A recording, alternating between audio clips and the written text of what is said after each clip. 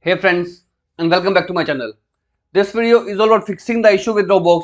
Whenever you launch the game, Roblox doesn't launch or it even crashes, and then the Roblox is only available in the background, which can be easily seen right from the task manager.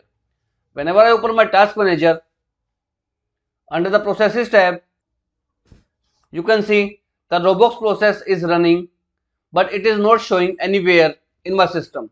So let's go ahead and proceed with the resolution.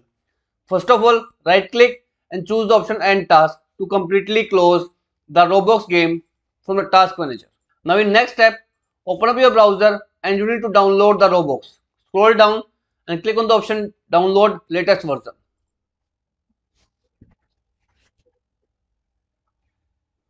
Go ahead, save it into your system. Once it is saved, go ahead, right click and choose the option Run as Administrator.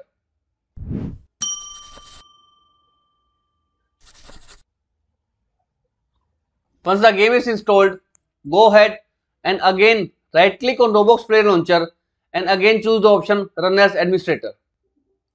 Make sure you install the game 2 times.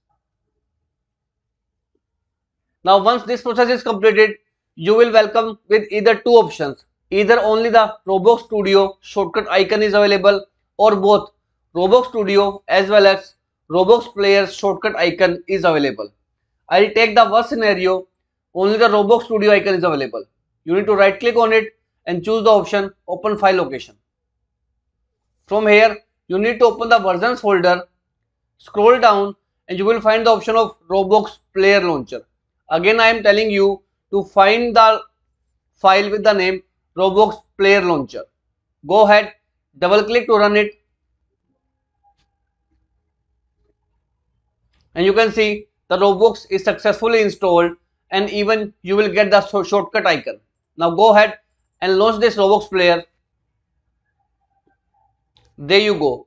Roblox has now opened up. Go ahead, log in and play the Roblox without any kind of error.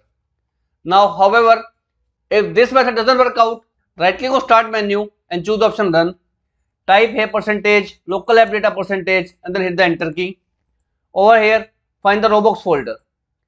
Just go ahead, right click and choose the option delete. Once the folder is deleted, again follow the same process as I have told you earlier by running the Roblox installer, installing the game 2 times.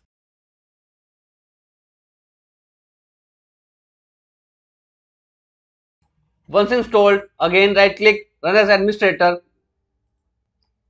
install the game again.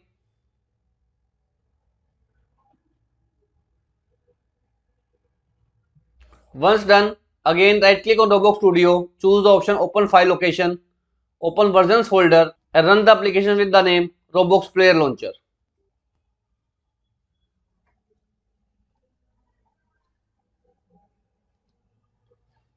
This will completely install the Roblox for you so that you can easily able to launch the Roblox game and you would be able to play the game without any kind of error.